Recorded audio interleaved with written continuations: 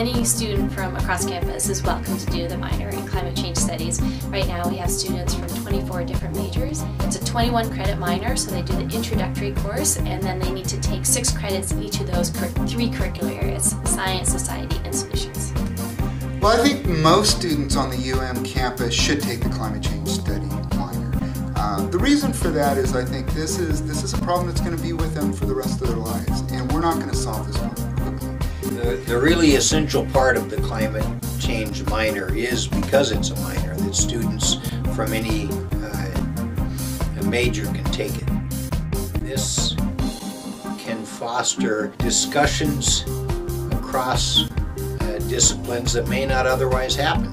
I chose to study climate change because climate change threatens the things that I love most. Climate change is a global issue and it's affecting billions of people worldwide, and it's something that everyone needs to be educated and focus on. Solutions are possible, and I think that climate change can be really overwhelming and really daunting, but it was really encouraging to see these different people all over Montana creating these different solutions. I really saw a chance to make something permanent on this campus that I really enjoyed and felt like I was part of a solution already.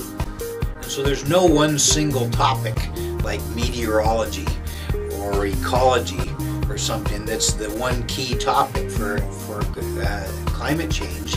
I see it as a component of almost every discipline across the campus. I think my favorite aspect of the minor is how interdisciplinary it is, and the fact that it's not just science, it's not just society, and it's not just about solutions. So our intro class gives us all 3 of these. I really enjoyed the introductory class because it was small enough that I got to interact with other students and all the professors. I really felt like I got to know them. The students not only learn the sort of basic theories of philosophy and justice and ethical sort of theories, but they put the climate change problem within the context of those theories. It gives you a different lens or viewpoint to look at problems within our society or solutions and how to address that, especially with climate change being such a global issue.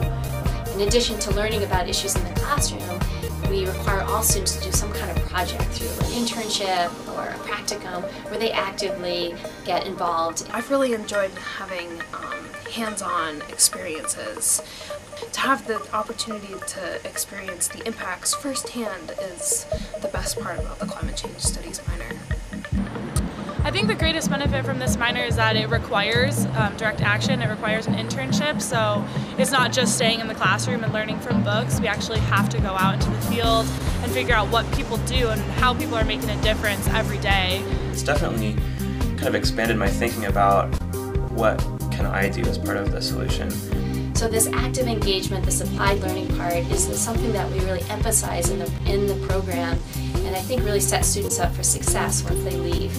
We hope when a student graduates with the climate change minor in their given major that they will emerge with first a bigger appreciation of how many different ways society has to change in the coming half century. To me, I think every 20-year-old wants to change the world, and we really need every 20-year-old to change the future world. I think simplistic answers don't help. I think they just alienate people. So I hope students walk away with an understanding of the complexity of the issue, but also how to handle that complexity. I recommend to any student who is interested in this issue, who wants to learn about the science and the societal pieces and actively get involved in putting forward solutions, to register for the minor. Go on our website, find out about it, look at the courses that we have, and just start taking some of those classes.